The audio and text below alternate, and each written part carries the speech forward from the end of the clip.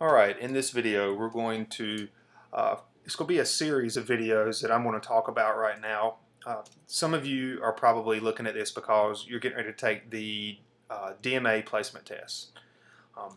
And the test is rather long, and ultimately what these series of videos are going to be able to do is you watch these before you take the test, and maybe you can go into that placement test a little bit more comfortable, feeling a little bit more comfortable about it.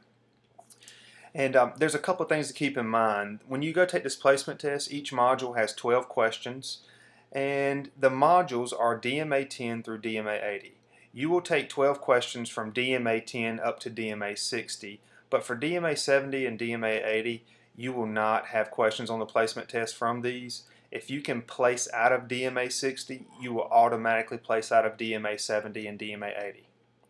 Now, there's a few weird things about it. I mean, you could place out of 10 and place out of 30 and place out of 40, but you might not place out of 20. Each module is going to be graded separately. And in order to show proficiency in each module, you must answer 7 or more questions correctly. So if you answered 8 questions right for DMA 10, you place out of that. If you answered 4 correct in DMA 20, you would need to take DMA 20. If you answered, say, 6 right in DMA 30, you would need to take DMA 30, the class. If you answered 7 right in DMA 40, you would place out of DMA 40 because that's 7 or more questions. And the same thing applies to all of these. But again, remember, for DMA 60, if you answer 7 or more here, you'll automatically place out of DMA 70 and DMA 80. Now, the test is untimed. Average testing time is 2 or more hours, because think about it. If you have 12 questions per module and you're testing on 6 of these modules, well, 6 times 12, that's going to be 72 potential questions you may take. Also, no calculators are allowed. One will be provided for each question as the test deems necessary. You will be taking this test on a computer, and if you have a question where the calculator can be used, a calculator will pop up on the computer screen. But I can go ahead and tell you, for DMA 10 and DMA 20, when you're dealing with operations with integers and when you're dealing with fractions and decimals, I can guarantee you're probably not going to see a calculator there, because we want to make sure that you can add, subtract, multiply, and divide integers, fractions, and decimals without the use of the calculator.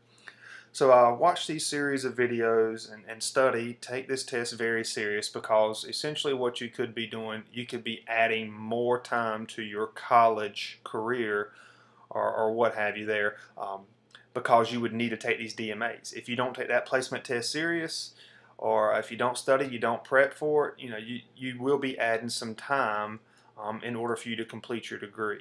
So keep that in mind. Also, feel free to visit this website here. I have more DMA videos that can be found here as well. But again, if this series of videos, is going to be geared towards the student who is getting ready to take the placement test. However, if you are currently in a DMA course, you may want to consider retaking the placement test after watching these videos. Or heck, you still might want to watch these videos, because these questions that I'm going to be covering in this series of videos will be questions that you may see in any one of these DMA modules. But there you have it. Look for the DMA 10, DMA 20, and so forth in the near future. And I'll also, put some links somewhere up here in the video. But that's it for this video. Hope it helped.